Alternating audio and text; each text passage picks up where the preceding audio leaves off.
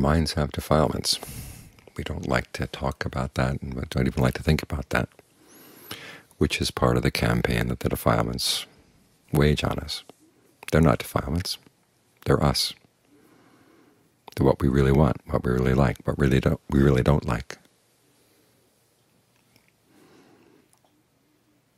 They've wormed their way into our minds so thoroughly that we just assume that they're ours, and that they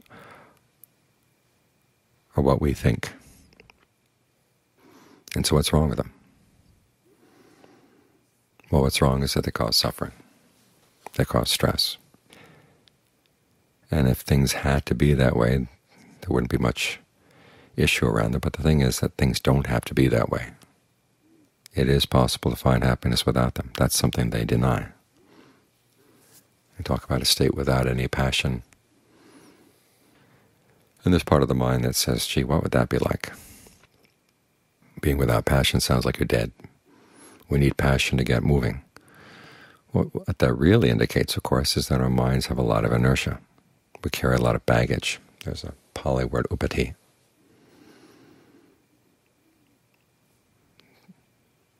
The technical translation is acquisitions, but it's basically any baggage that weighs the mind down. And to get it to move in any direction, you've got to have passion to overcome the inertia.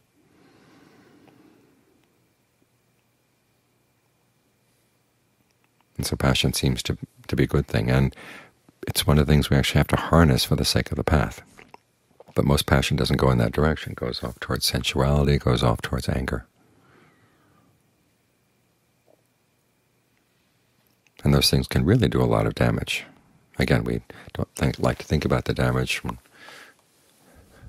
we think about all the good things are out there, which is why they're so dressed up in advertising. In fact, if you want to learn about the defilement's tricks, all you have to do is look at advertising and look at politics. And you have to realize that these machinations are going on in your mind all the time. And so you've got to learn how to see through them. One of the reasons we work with the breath is to give you an immediate sense of pleasure, to counteract the defilement, saying that, look, if you want a quick fix, just follow us. And you say, no, I've got an alternative. The other reason we work with the breath, of course, is because when anger comes in, it hijacks the breath, messes around with our breath energy, so that the only alternative seems to be to get the anger out of your system by doing something really stupid. And at the time, though, it seems like perfectly the best thing to do. And as they say in Thai, it squeezes your nerves, so that you have a very narrow picture of what range of possibilities are and what would really be the best thing to do or say at that particular time.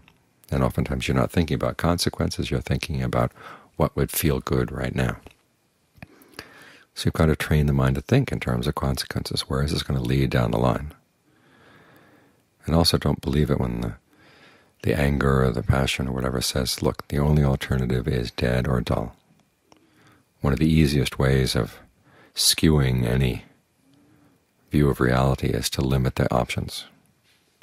Pretend that there are only one or two options, and so obviously the option that you're offering is going to be the better one.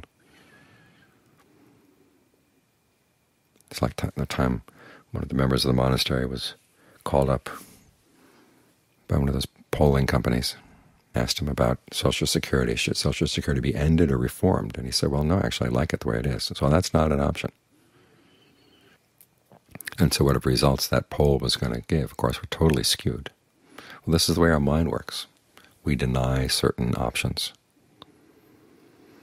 And one of the purposes of the Dharma is to expand our range of understanding. Okay, what are the options out there? As the Buddha said, there really is a deathless happiness, an unconditioned happiness. It takes work to get there, which is why the inertia of the defilements gets in the way. And so you need a certain amount of passion. This is why we have to harness some of the defilements to make progress on the path. So take passion and try to bring it to the breath. Try to be really good at this. For many of us, working with breath energy in the body is something foreign. It's a whole series of concepts we're not used to. But think of it like the way they train tasters. They have to teach you a huge vocabulary of all the different kinds of possible tastes out there. And when you have a vocabulary, then you begin to see, oh yeah, there is that distinction. The words actually help you see subtleties that you didn't sense before.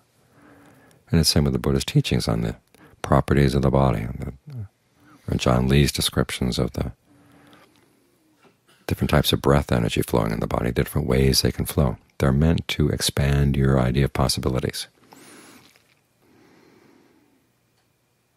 So, for instance, when anger comes up and starts squeezing your nerves, it says the only way we're going to get rid of the squeeze is if you give in and say something really stupid. Otherwise, if you don't say it, you're going to get bottled up. The anger is going to go underground, turn into the thing, and who knows where it's going to come up. Well, we work with the breath. Here's an alternative, that sense of being squeezed. You can use your skill of the breath energy and learn how to unsqueeze things. Start with relaxing your hands, going up the back of your hands, all the parts of the body that tend to tense up when you're angry. Think of the breath energy coming in and nourishing them and loosening them up.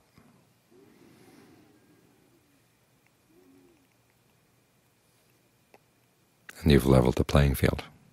Because their strength of the defilements, a lot of it comes from the fact that they get into the body. And how do they get into the body? They get into it through the breath. So you work with the breath. You take the breath back. And then when the actual thought comes up, the thought of anger or whatever, you're on a more even playing field, and you can see, okay, well, there may be some truth to it, but there's an awful lot of falseness and an awful lot of stupidity. So simply by giving you this option, the Dharma changes the equation. And as for that teaching on an unconditioned happiness, it may be just a concept. But it's a good one to think about. It's actually one of the recollections that the Buddha taught, recollecting peace, recollecting calmness. Not in the sense of being dull, but in the sense of being where there's finally true happiness, where there's a finally true sense of well-being. It's a good thing to keep in mind. As the Buddha once said, if you see the end of greed, aversion, delusion as something negative, it's going to be impossible to practice. So you have to do a little advertising work yourself. Don't let the defilements be the only ones who know how to use all the tricks of advertisers and politicians, and let the Dharma have some of those tricks as well.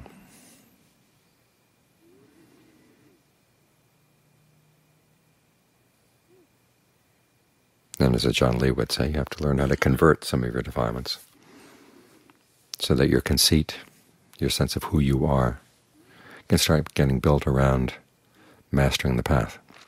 There are a lot of passages in the canon where the Buddha talks about different analogies of skills.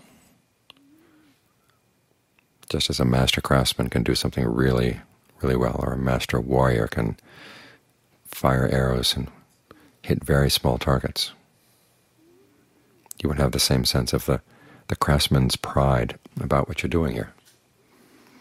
And although pride may be one of those things we've got to give up at some point, you don't give it up at the beginning. You bring it over and you apply it to learning how to be really harmless. There's another sutta where the Buddha makes comparisons between monks and soldiers. Other soldiers here, even though all they have to do is hear that there's an army approaching, and they run away. Others see the dust and they run away. Others hear the clamor of the coming army and they run away. Others manage to stand their ground until they're actually face-to-face and engaged in hand-to-hand combat. But then they get defeated. The good soldier is the one who doesn't run away and doesn't get defeated. The Buddha makes the same comparison with sensual desire. Just hearing that there's somebody beautiful out there, some people just faint, as he says. Some monks give up, and so on, to where it gets closer and closer. And so the whole point of that is that in learning how to say no to your defilements, I mean, some people would say that you're a wimp, or that you're weak, or that you're not getting out there and making a place for yourself in the world. You need an alternative story that says, look, this is what the really great masters do. They learn how to overcome their sensual desire. They learn how to overcome their anger. So when your defilement say, well, everybody else is doing it, why don't you do it with us? And you say, no, not everybody does that. The people who are really admirable in the world are the ones who don't. That was one of the arguments that was used with the young prince in Ashvaghosha's poem about the Buddha, as he was planning to leave the palace and go off in quest of the deathless. One of his friends said, well, all the great people in the past have contented themselves with what you've got. And he said, in that case, they're not great. There must be something better than this. So when you're dealing with the defilements, in some cases you have to convert them. Convert your pride so that it's useful. Convert your craving so that it wants peace. And get yourself wise to some of their tricks. It's just like the bankers who do things to take money away from people, and then if you point it out and they say you're conducting class warfare, well, wait a minute, it's the ones who were taking the money to begin with. That was the class warfare. It's the same with the defilements. They say, here you are sitting and meditating and sticking with the Dharma and obeying all these rules, and it's making you miserable. And if you turn around and say, oh, look, you're the ones who are making me miserable, they accuse you of being nasty.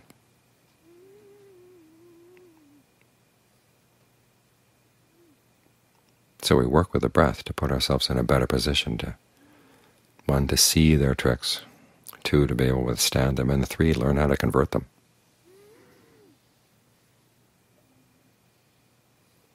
And it starts by taking back the breath. Don't let them have the breath.